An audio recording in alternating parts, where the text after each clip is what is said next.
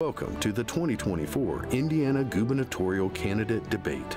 Tonight's debate is presented by the Indiana Debate Commission, made possible with the generous support of the Indiana Broadcasters Association, the Indiana State Bar Association, and the Indiana Coalition for Open Government. Tonight's debate is hosted by WFYI at their television studios in Indianapolis. Founded in 2007, the Indiana Debate Commission is the longest-serving, independent, nonpartisan commission of its kind in the nation. Voters of Indiana are invited to submit questions for future debates. Learn about the organization and support its work by visiting indianadebatecommission.com. And now, the 2024 Indiana Gubernatorial Debate. Good evening, and welcome to the 2024 Indiana Gubernatorial Debate, organized by the independent, nonpartisan Indiana Debate Commission. We are live in the studios of WFYI in downtown Indianapolis, and in just a moment, you'll hear from the three candidates on the ballot this fall. My name is Laura Merrifield Wilson, and I have the privilege of serving as your debate moderator for this evening. I'm an associate professor of political science at the University of Indianapolis and a member of the Indiana Debate Commission. Now we'll meet the candidates. Their lectern positions in question order were chosen by a drawing. The first candidate is former Indiana Superintendent of Public Instruction, Democrat Jennifer McCormick. The second candidate is current U.S. Senator, Republican Mike Braun. The third candidate is software engineer and Libertarian nominee Donald Rainwater. The Debate Commission has selected tonight's questions from hundreds of ideas submitted by Hoosiers all across the state. These topics have not been shared in advance with the candidates. The rules for our debate are simple. Candidates will have 1 minute to make an opening statement, then I'll begin the questions. Each candidate will have 1 minute to respond to each question. Candidates may request an opportunity for a 30-second rebuttal as needed by raising their hands. In the interest of time, we ask that candidates avoid prolonged back and forth debate on a single topic so we can cover as many voter questions as possible. As the moderator, I have the discretion to ask a follow-up question, if needed, to clarify a candidate's response. Let's begin with the opening statements. We'll hear first from Jennifer McCormick. Ms. McCormick, you have 1 minute to make an opening statement. Good evening, Hoosiers. I am Jennifer McCormick. I am a wife and I am a proud military mom. I'm a fifth-generation farm family, teacher, businesswoman, local school superintendent, and your last elected state superintendent of public instruction as a Republican. During that time when you voted for me in 2016, you did so because of my values and because you trusted I could get the job done. My values haven't changed, and I proved I could get the job done. This year, the comparison to governor is very contrasted. For one, ask yourself, why do we have a huge surplus but our roads are in disrepair? Why are our teachers and healthcare providers leaving the state and no one seems to care? Why do we have less freedoms today than we did a year ago, and why are your utility costs skyrocketing along with your health care costs, and no one's doing anything about it? I will address those core issues, but I will also bring common sense and balance. I'm Jennifer McCormick, and I will be your next governor. Next, we'll hear from Mr. Braun. You have 1 minute. It's been an honor serving Hoosiers as your U.S. Senator over the last 6 years. I weighed in committees, health, education, labor, pensions, agriculture, all issues important to us here, especially healthcare, education, agriculture. Also was lucky to go back to my hometown, raise a family, grow a business, 4 kids, 3 of whom work in the business I ran for 37 years. That is the American dream. When I travel, visit all 92 counties every year, I listen and you learn things like healthcare, education, agriculture, jobs in the economy, quality of life, and public safety are all big issues that I've got experience at. Look at the track records of whether you get something done, not whether you're going to say you're going to do it, and I can give you proven leadership with results and take Indiana to a place we've not been before. Finally, we'll hear from Mr. Rainwater. You have 1 minute. Good evening, fellow Hoosiers. First, I'd like to thank the Indiana Debate Commission and WFYI for hosting this debate so that you, the voter, can have the opportunity to hear all of the perspectives President Ronald Reagan once said, you can't be for big government, big taxes, and big bureaucracy and still be for the little guy. Well, we've got a lot of little guys in Indiana who are struggling because of the economy, because of inflation. And we're told that inflation is caused by government printing money and then spending it. And our state government's spending a lot of money. And we need a governor who will stop the bleeding of the spending. Thank you. Thank you, candidates. We'll now go to our first question. Ms. McCormick, the economy is top of mind for many voters. What will you do as a governor to attract and retain well-paid jobs? Ms. McCormick, you answer first, please. Yes, thank you for the question. We put out our Common Sense Economic Development Plan, and it has been very well received by Republicans, Democrats, and independents. People were excited because it was very much about common sense and bringing back balance to the State House. And after 20 years of one-party rule, it's time. Our plan addressed, let's do what Indiana's doing well. We're very business-friendly and doing some of those things well, where we're targeting resources to the regions where they need to go. So we will continue that. But also, when you look at what we're not doing well, or where we can step it up is the human capital. We need to make sure that our workforce is healthy and we are educated, and our consumers are healthy and they are educated. That means prioritizing getting those healthcare costs down, making sure we have reproductive freedoms, also making sure we have access to health care, and prioritize education, including child care for our youngest of young Hoosiers. For us, it's about common sense and it's about balance. Thank you. Mr. Braun? So this is probably the category I feel most comfortable with. Educated with a economics degree from Wabash College, MBA. Moving back to my hometown, there's nothing you learn more than when you get involved in a small business. I did that for nearly 20 years, and then scaling it into a regional, eventually national company. 3 of my 4 kids now run it. Again, that's the American dream.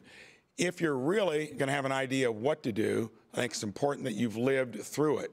I've signed the front side of a paycheck my entire career, and that business grew from a little one to a regional national company. Our state has all kinds of potential, but we need to spread economic development out across all 4 corners of the state. We need to fertilize the field of small business and entrepreneurs, and the one entity that is for small business, National Federation of Independent Businesses, endorsed me in this race. Thank you. Mr. Rainwater? So, fellow Hoosiers, first of all, we have to realize that they're telling us that the economy is doing great, but when you sit down at your kitchen table, you probably know that that's not the life that you're living. Inflation is really, really hurting most Hoosiers. And the reality is that we don't need more jobs. The U.S. Chamber of Commerce says that we have a worker shortage in this state. We need to stop bringing in more jobs, because these jobs that they keep bringing in are causing people to leave small businesses, and these small businesses are having to close because they can't staff themselves. And the reality is that's happening because they don't really care about small businesses in Indiana, just the big corporations, and we need to change that. Thank you. Several Hoosiers shared concerns about a lack of affordable housing. Michelle, a resident of Anderson who works in real estate, says, "We currently have a shortage of affordable houses and have not planned for future population growth." And she asks, what will you do as governor to help with the housing supply and affordability in Indiana? Mr. Braun, this is your question first. So affordable housing is one of the things I hear, along with child care, rural broadband, that tier underneath healthcare and education. And I'm already out there finding entrepreneurs that are looking for solutions. Cook Medical Group, a friend of mine that runs that business, has found out how to actually build a 3-bedroom home that you can afford. And he did that during COVID. We're not going to fix it through government. We want to make sure that our own state gets out of the way, doesn't have regulations that are going to make it difficult. But entrepreneurs will figure that out. The federal government is not going to be weighing in and doing it responsibly. Our own state can help make that easy for the folks that know how to do it. And a lot of that had to do with the contractor getting along with the local jurisdiction to make sure utilities got stubbed in a way that was going to really reduce the cost of a starter home. Thank you. Mr. Rainwater. Well, folks, first of all, one of the things that affects affordable housing is property taxes. And we need to do two things with property taxes. One, we need to make sure that they never go up. Two, we need to make sure that they have an end date. I've proposed a plan that would do that. Secondly, we need to understand that our current government system is rewarding development of big, new, expensive houses, and nobody has an incentive or a reason to go rehab the existing homes that are in places like Muncie, Anderson, that are sitting vacant, and we need to go ahead and refocus on actually rehabbing areas so that there's affordable housing for young families. Mr. Braun, I see that you have a rebuttal, but I'd like to give Ms. McCormick the opportunity to speak first, and then you can rebut. Thank you. So obviously the state government needs to work with our local level leaders, but I do want to address, we put out a common sense property tax plan that was bipartisan that went very, very well. And because of that, people were comparing it to other candidates. Mr. Braun's had to be revised a few times because it didn't do that. It didn't return money to where the money needed to go back to Hoosiers. Also, Mr. Braun brought up childcare and broadband, and those are two areas that he voted against in Indiana. So those monies that could have come back federally when he was a U.S. Senator, he voted against $1 million for broadband and against the child's tax credit. That's how you put money in the pockets of Hoosiers so that we have more for housing. But it goes back to our common sense property tax plan, but it also goes back to fair lending and making sure that we're protecting our renters and being a good partner with our local level leaders. Thank you. Mr. Braun, you have 30 seconds for rebuttal, please. So property taxes have been by far the most discussed item in the last 2 years. I've been visiting every county. And it's also the lifeblood of school districts and local government. So you'll have to be entrepreneurial. You're going to have to make sure they are funded properly. But when you're growing taxes faster than the ability of the taxpayer to pay it, you're going to be shoving people out of their homes. That would be counterproductive. My plan's being received well. Thank you. We received several questions from voters who are interested in education and believe it's an important step for the governor to set a tone on education policy. Laura, an independent voter from 12 Mile, noted that Indiana is a school choice state with near universal eligibility to participate in the school voucher program.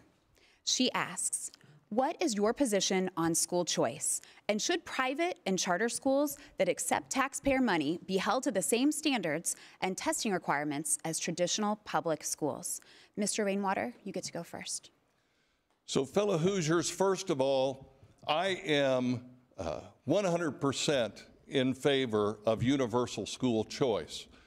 But we need to understand that our public school system is a monopoly in the state of Indiana, and monopolies traditionally drive down quality and drive up cost. We spend half of our state budget on public education in Indiana, and according to our statewide standardized testing, only 63% of our students are proficient in math and English. When I was in school, 63% was an F. So we have a lot of work to do to rethink education completely from the ground up. The common school philosophy was great in 1837, but this is 2024. Thank you. Ms. McCormick?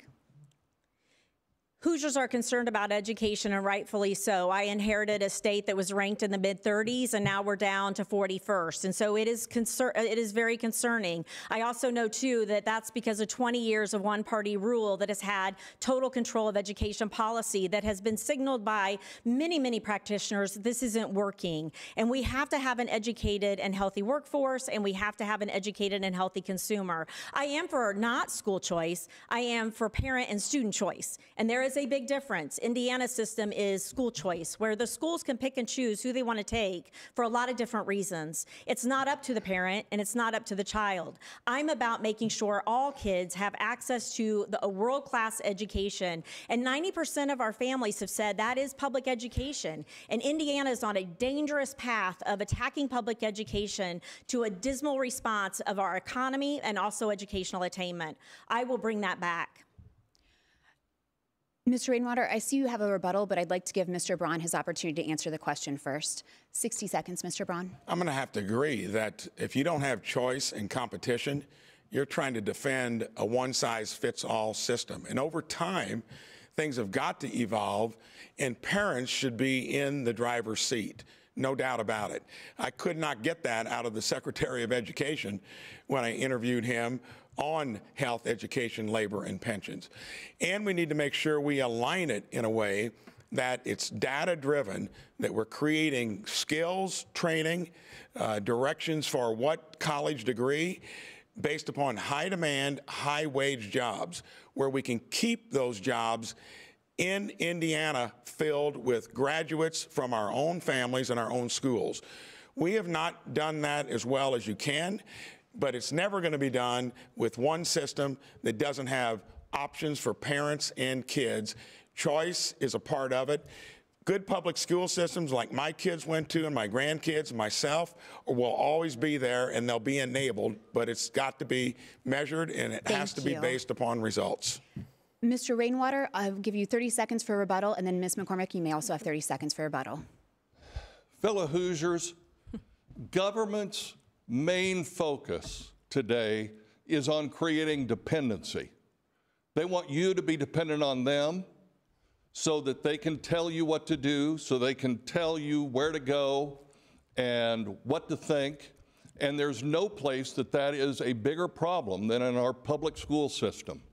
We need choice so that parents and students can decide what the educational opportunities are and what they should do with them. Thank you. Ms. McCormick, you have 30 seconds for rebuttal.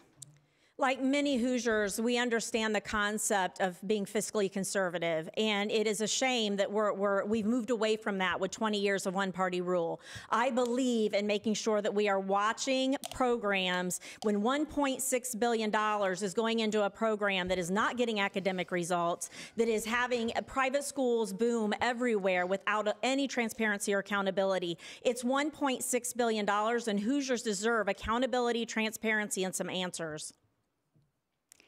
Hoosiers across the political spectrum, from Evansville, Wheatfield, Milton, and Franklin to Greenwood, Gaston, and Indianapolis, submitted questions about your plans for reducing property taxes. Several retirees expressed concern that they won't be able to make ends meet, while current workers wondered how each candidate would maintain services currently funded by property taxes, including police, fire, sidewalk, and street repairs, parks, libraries, and other local services. The question is this: how will you balance Hoosiers' desire for low property taxes with the choice to maintain critical services, many that we've already heard about this evening? Ms. McCormick, you'll answer first, please.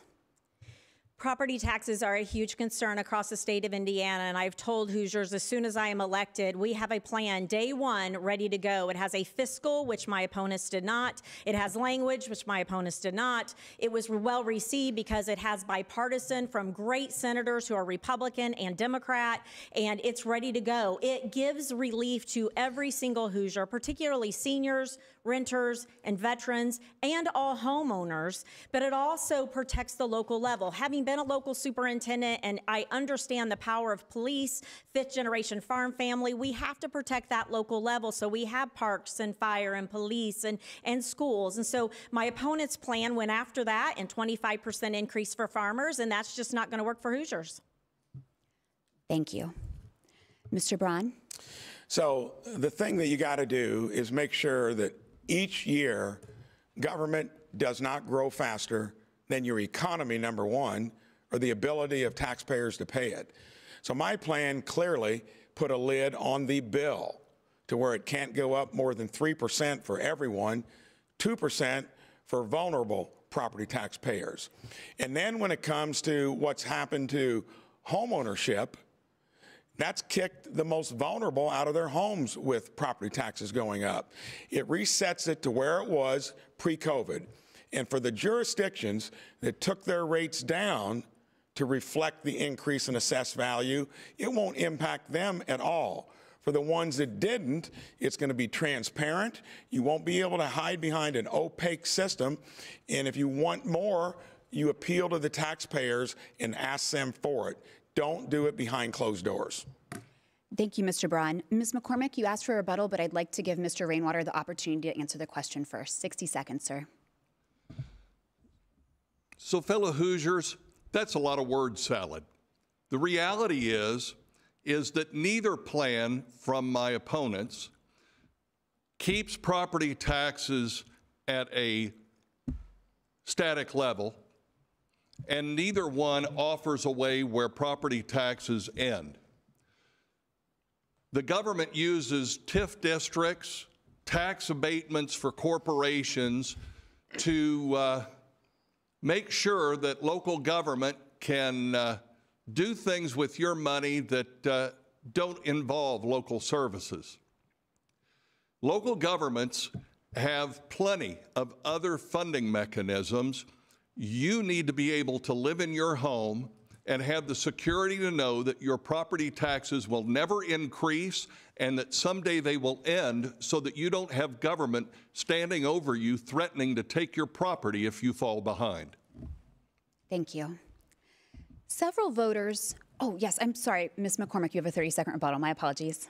Yes, I listened to Mr. Braun talk about his plan, and like I said, ours is ready day one with the fiscal, with language, well-received, bipartisan language from a lot of smart senators in our state house, and I want to know for clarity for the Hoosiers which version that he was talking about, because for the mayors and at the local level, our police, our firemen, and our schools, they are very, very concerned about what's coming out from Senator Braun's team, because it's nonsensical, it is not doable, and it's not ready on day one, and we still don't have a fiscal.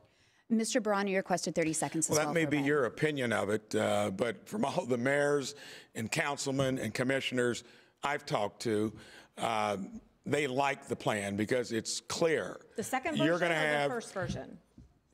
It's clear because it is going to actually address the issue, and there are other ways to raise revenue. Yours is unchecked, and by the way, when you were running the school system, things got worse after you were there, and that's your only involvement in public service. Property taxes, I'd take issue with that you're going to have a way to actually remedy the problem. Mr. Rainwater, you also requested a rebuttal, but I'll remind the candidates we have so many great voter questions we want to get to. My name was mentioned, though. So I'm going to give Mr. Rainwater 30 seconds here to rebut first. Fellow Hoosiers, I just want to point out to you that my opponents are arguing over which group of bureaucrats support their property tax plan. Nobody other than me is talking about how property taxes affect you and what you need to worry about. They're worried about other bureaucrats supporting them. Thank you. I'd like to go ahead and move on. Ms. McCormick, you'll have the opportunity to address that in the future, and I very much appreciate us being able to tackle so many great voter questions that we received. So several voters expressed concerns about a perceived worker shortage in the state. Melissa, a social services worker from Evansville, notes that people with disabilities have doubled the unemployment rate of people without disabilities and suggests this is a large pool of potential opportunities that employers are underutilizing. Melissa asks, what are your plans to address unemployment for disabled persons in the public and private sectors?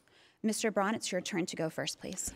So workforce over the last 6 years of traveling the state has been by far, until property taxes came along, what most Hoosiers are worried about, because we currently have it imbalanced.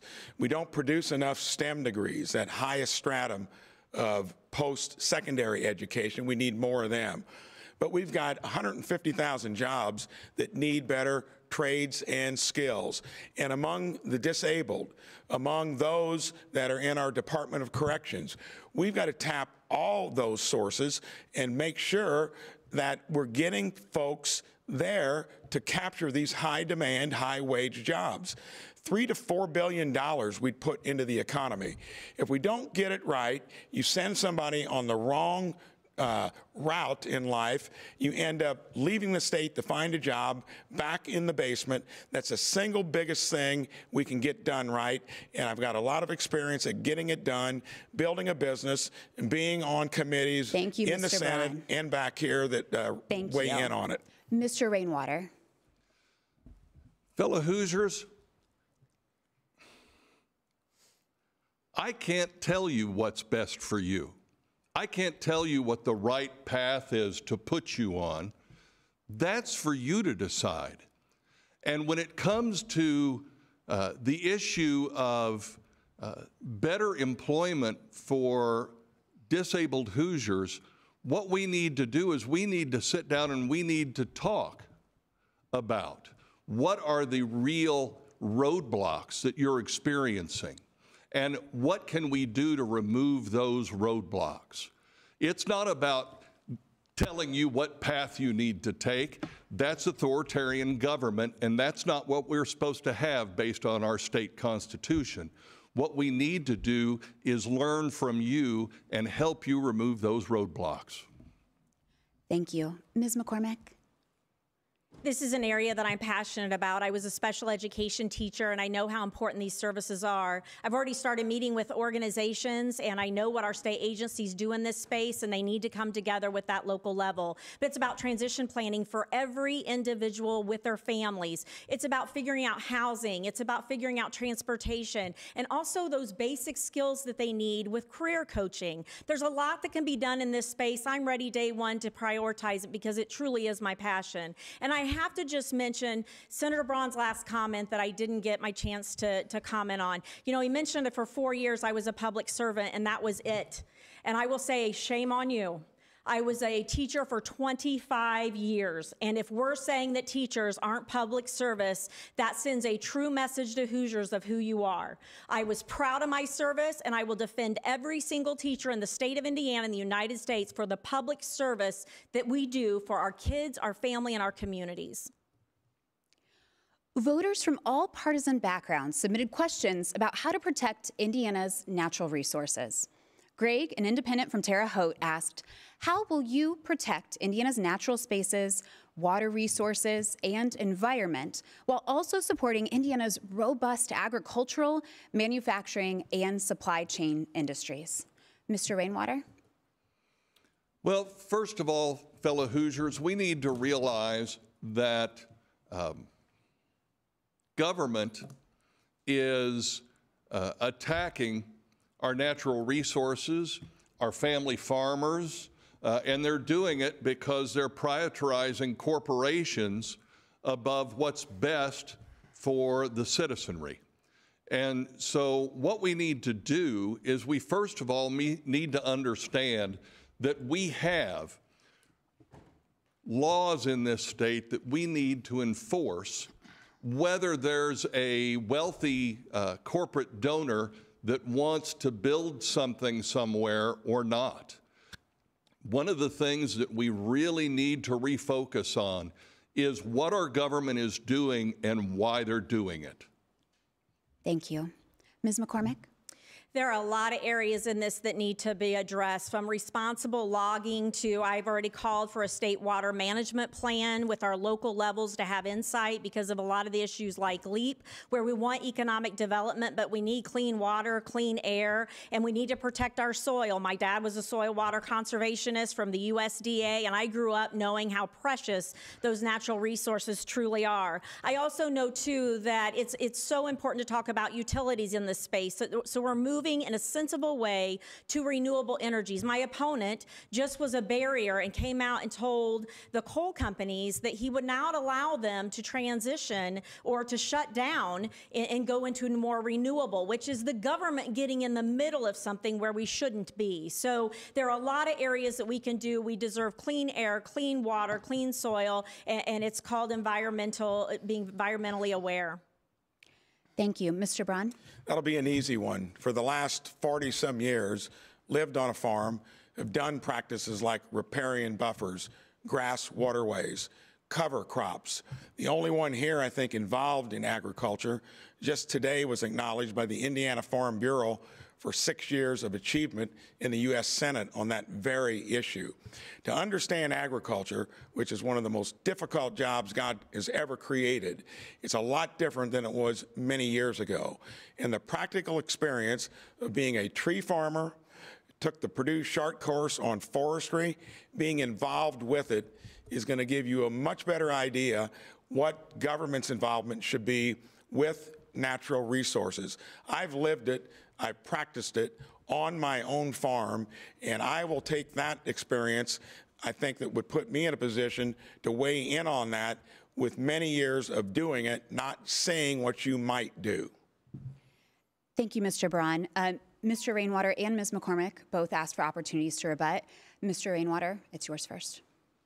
Friends, when Senator Braun talks about his experience with farming, I would encourage you to go down to Du Bois and Martin County and ask the family farmers who are having their land taken away in order to build the Mid-States Corridor how they feel about Senator Braun and his support for family farming in the state of Indiana. Thank you. Thank you. Ms. McCormick? You know, again, I know Senator Braun wants to be dismissive of everybody's background, but I'm a fifth-generation farm family, and agriculture has been incredibly important to my family for generations. And so I understand the importance of making sure that we're taking care of our soil and our water and our air as well. I also want to mention when Senator Braun was, well, he is a senator, but when he always voted against the farmers, whether it was an insurance bill, and did you ever introduce a bill that would have helped farmers? He was there in D.C. as an insider for a long time. Mr. Braun, would you like to rebut? Acknowledged in the U.S. Senate by 2 different groups for getting the most legislation passed on agriculture, health care, and education. 2 different groups. Get your facts straight before you say something like that. I want to move on for the sake of time. Healthcare. So we're going to focus on our next issue. Thank you, candidates. That's interesting. Hoosier voters asked about gun rights and gun regulations, wondering how you'll balance support for Second Amendment rights with concerns about gun violence. What changes, if any, do you support to Indiana's gun laws? Ms. McCormick? So I'm the only candidate here that has been responsible for an entire school system or who has watched kindergartners do a drill because of the fear of someone coming into school with a weapon. And there are a lot of things we can do. First of all, listen to the state police, and we'll bring back common sense and balance to the state. It's about making sure that we're looking at common sense gun violence prevention measures that are widely supported by Republicans and Democrats. I own a gun. I am very pro Second Amendment. No one's coming for anybody's guns. It's about responsible ownership and responsible use. It's also about making sure that we get the care that is needed when people are vulnerable and may need assistance in area of mental health. My opponent has called for the red flag laws to go away, or maybe his lieutenant governor opponent, and that is dangerous. Why would we take away something that the state of Indiana has said makes a huge difference in the safety of our communities? That's just irresponsible. Mr. Braun? Well, I'll correct her out of the gate there. Red flag laws have worked well here. They need to be actually improved, though, because that is the first step to keep guns out of the hands of the mentally ill, or folks that are having trouble with some issue and they resort to a gun. Keeping guns out of the hands of criminals. But when it comes to our Second Amendment rights, I'm the one that has defended that with a spotless record, but that doesn't mean that you shouldn't try hard to make sure, with everything you have at your disposal, to make sure criminals do not get guns and the mentally ill. And the red flag law is designed for that, and I've been for that ever since we've had it here. Ms. McCormick asked for a rebuttal, but first I'm going to go to Mr. Rainwater. Fellow Hoosiers, first of all, let's establish something that is just common sense fact. Criminals don't follow laws. That's why they're criminals. So when we say that we need more gun laws to stop criminal activity, that's just not common sense. If we want to make sure that our children are safe at school, we need to make sure that our schools are as secure as 200 West Washington Street, the State House down here in Indianapolis. I oppose the red flag laws because we're that close to our government telling us that because we go to this church or we're a member of that organization, that we have a mental defect and therefore they need to take our guns. That scares me, folks, and it should scare you too. Ms. McCormick, 30 seconds for rebuttal, please. Yeah, this goes back to the Beckwith-Braun ticket being so extreme. Micah Beckwith is one heartbeat away from that office, and we should all be paying attention. He has called for the red flag law to go away. I've had to use the red flag law as a local administrator to save lives in a school. He also said he wants his guns untraceable and unregistered, and that is just scary. Mr. Braun, since your name was mentioned, you could have 15 seconds. Well, she constantly defaults to something other than what we're talking about, who's going to be leading the state. And my record on all these issues are clear. I've been at it for 6 years in the Senate, was a legislator 3 years. You can look it up. Everyone else is saying what they might do. And when it comes to that, my record's clear. Theirs would be either non-existent or murky. Many voters submitted questions about Indiana's abortion laws. Could you please share with us your position on Indiana's current abortion law? Does it go too far, not far enough, or just far enough in restricting access to abortion? Mr. Braun? So I think when our legislature took on that task a couple years ago, they vetted it with the people of this state. And when you believe in the sanctity of life, I think it was reflected in a way that put a bill out there that was vetted carefully with reasonable exceptions that reflects the general tenor of our state. You got to remember, it was done with a lot of time put into it, talking to their own constituents, and it passed with a large majority. So I think if you don't believe that our people are talking to their legislators and coming up with a good product, I think they did that, and it's a place where it's settled. The courts have vetted it, and it should have gone back to the states a long time ago. Mr. Rainwater? Fellow Hoosiers, this is an issue that in no uncertain terms, you need to make your voice known. I trust the citizens of the state of Indiana to reach out to their legislators and let them know what they believe needs to be changed, if anything, in this law. This is something where we need to hear your voice, not you need to hear ours. Thank you. Ms. McCormick? I just want to bring attention to something that was said just now. Our extreme abortion ban was called a good product by Senator Braun. Women are dying. A lot of women's health are put at risk, and he called it a good product. It has also not been vetted. We don't have a citizens initiative ballot, which I will fight for because Hoosiers deserve to have a voice. I'm the only person on this stage who's been pregnant, who's given birth, and know firsthand the complexities with pregnancy. I was very fortunate. I have an amazing son. I didn't have complications, but I have friends and family who have. And when you're in that situation, you have got to have options. There are men and women who are with me on this. Hoosiers have spoken. Over 60% of Indiana wants those standards returned to Roe. My opponent has said they didn't go far enough. Beckwith is saying take away the exception for rape and incest. And Mr. Braun is now saying it's a good product. That should tell you everything we need to know about who would serve as a good governor. Kurt from Logansport, Tyler from Yorktown, Ed from Fishers, and Adam and Deborah from Indianapolis come from different cities, professions, political parties, and age groups, but all had the same basic question. Do you support the legalization of cannabis in Indiana? If so, under what circumstances and why? Mr. Rainwater? Fellow Hoosiers, I am the only candidate in this debate who believes that we currently have the government structure by having regulated tobacco, alcohol, and prescription drugs that we can and should legalize all forms of cannabis immediately. We don't need bigger government. We don't need any new commissions. What we need to do is recognize that your unalienable right to choose what you put in your body is not up for discussion by the government. It doesn't matter what the federal government says. It doesn't matter what the state government says. This is something that is a constitutional right that's being ignored, and we need to fix that.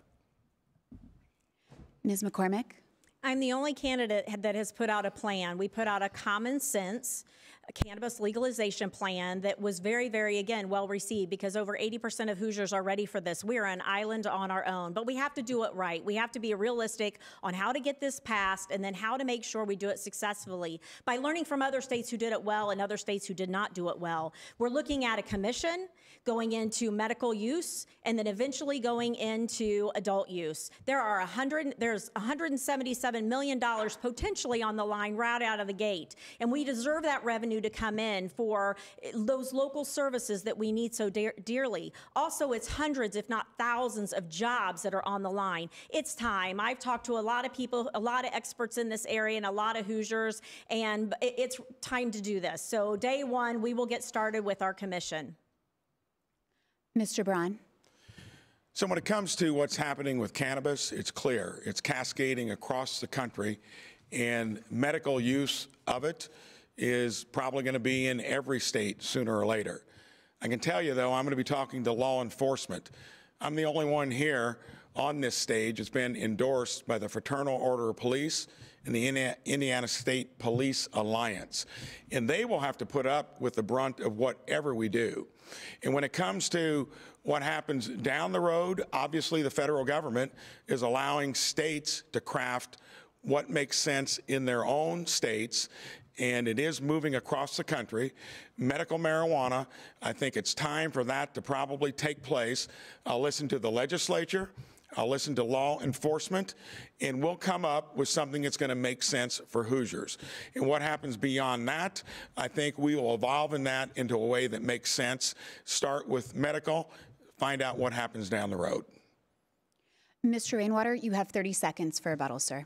Fellow Hoosiers, I just want to point out that obviously here Mr. Braun says he'll listen to law enforcement. Now, my grandfather was a police officer, so I know what it means to value law enforcement.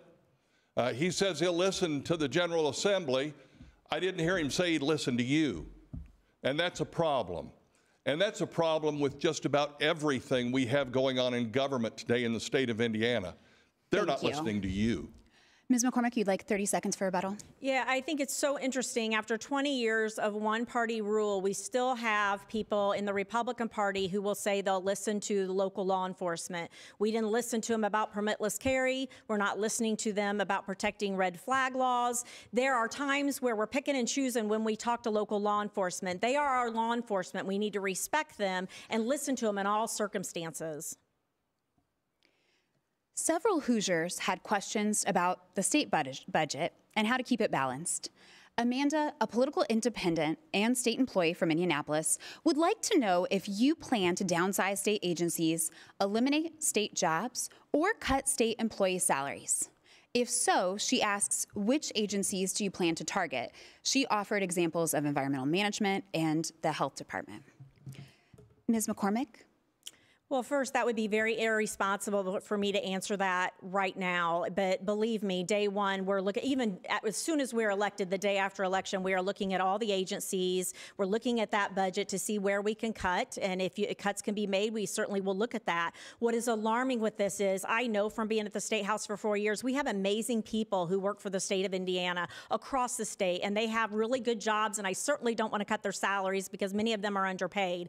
But just last week, my opponent's ticket came out and said he would fire state employees because they're liberal, and they would start with the ones that have a pronoun in their in their signature, which is highly illegal. That's the type of leadership that is extreme that we are up against. Hoosiers deserve better than that. Our state employees deserve to be represented and respected and not have threats of someone coming in to fire them because of what they think they believe or what they think they were told. It's just irresponsible. And I know Mr. Braun at one point said he believes everything Micah believes, Thank you, and so Ms. we need McCormick. some answers. Mr. Braun. Well, this will probably be the task that will yield the most benefits for Hoosiers. It's a $22 billion budget. K through 12 is half of that. Post-secondary is another 15%.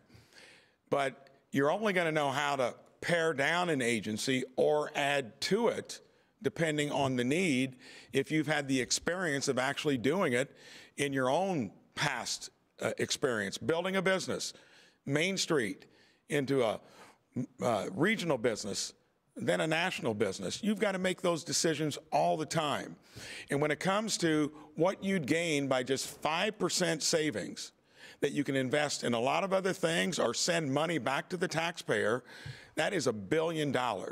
And regardless of who's been running it, that can be pared down. You can run it more efficiently and get better results, not spending more money like some parties want to do, regardless of the issue.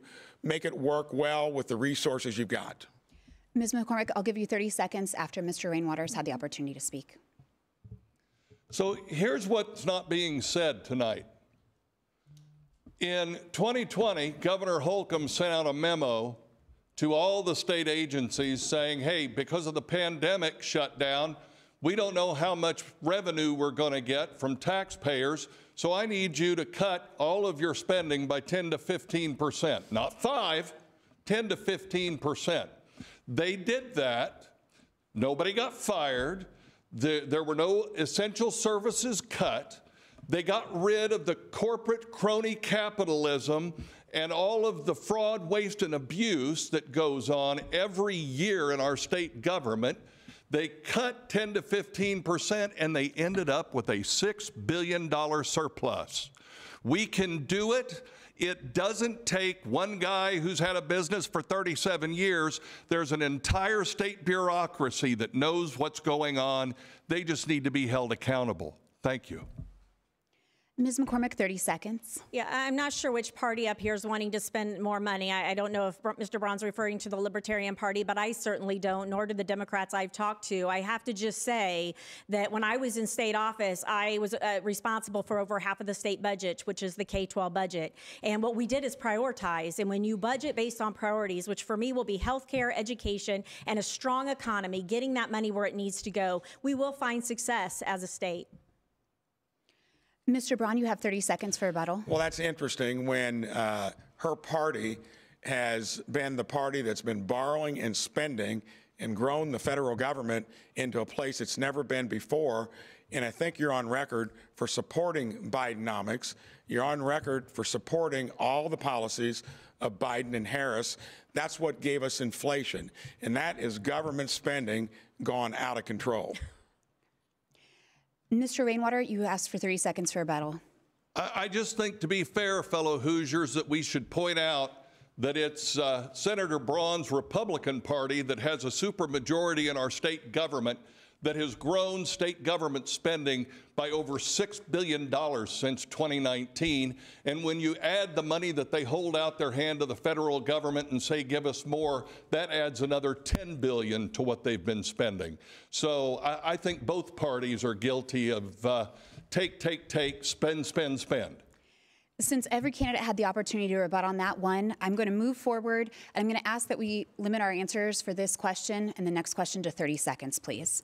Over 200 Hoosier voters from Dyer, Griffith, Valparaiso, Dairedale, LaPorte, East Chicago, and Winnemac submitted questions on the same two topics, right to work and prevailing wage legislation in Indiana.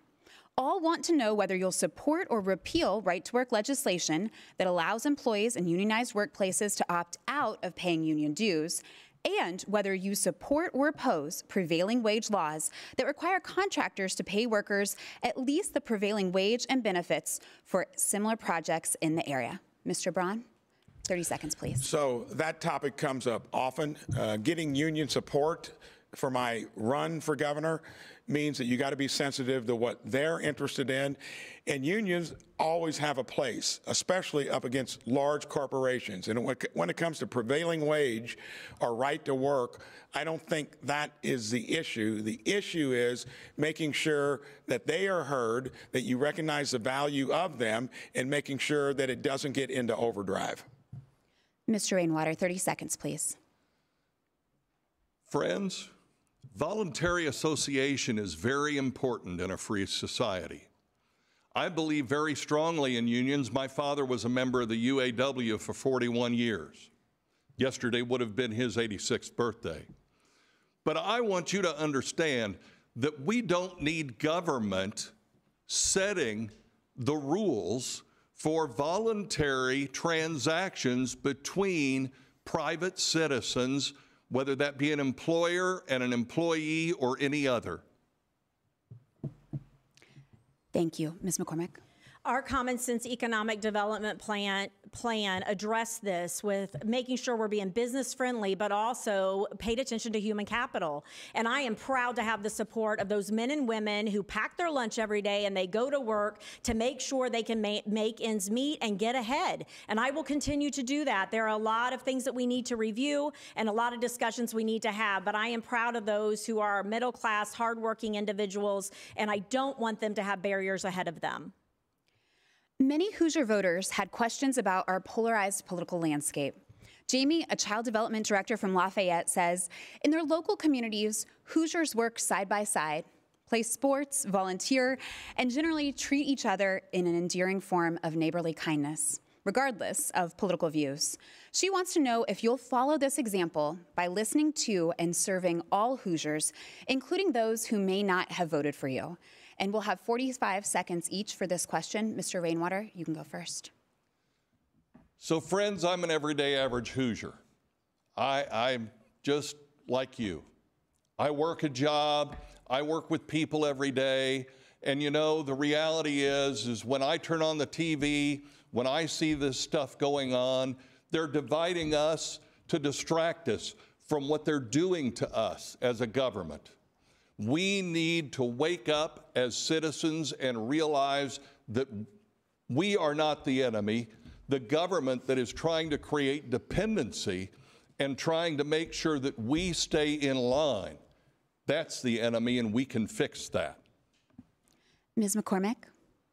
I know Senator Braun has spent a lot of time in D.C. and his conversations sometimes go there, but I will tell you he spent an awful lot of time where we were here at home and we were showing Hoosiers that there was a new way, and that new way was common sense, civility, and bringing back balance. We showed them we can work together with Republicans, independents, and Republicans, Democrats, and independents and libertarians in order to get things done, and that's been well received. That's why we have such a swell of support across the political aisle from Hoosiers. They're tired of it. They're frustrated. They do not want extremism. That's why they're like the Beckwith-Braun tickets, not for me. We're going for common sense and balance. Mr. Braun. Again, look at records. When you are passing more legislation in the areas I talked about earlier than any Republican and the most of any freshman senator, you're getting along with the other side of the aisle because you're picking something practical that doesn't invite the divisiveness that is out there. It is here. And when you look at what we can do in our own state, imagine how you're going to get along with a legislature that isn't going to believe in any of the policies you're espousing. So the only way we're going to take it to a level that we haven't seen before on reforming health care, which I did in my own business, is we'll have to be entrepreneurial, balance the budget, and get things done just like I've got a proven track record of doing. She does not. Thank you. Ms. McCormick, you have 30 seconds for rebuttal. Yeah, there is no question that Micah Beckwith is the definition of divisiveness. No question. He's one heartbeat away, and he will have power in the state as number 2. And that is too extreme and goes too far for Hoosiers. And he knows it.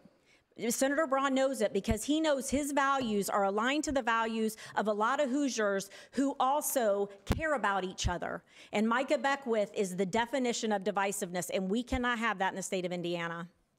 Mr. Rainwater, 30 seconds for rebuttal, please. Friends, I just want to point out something very important.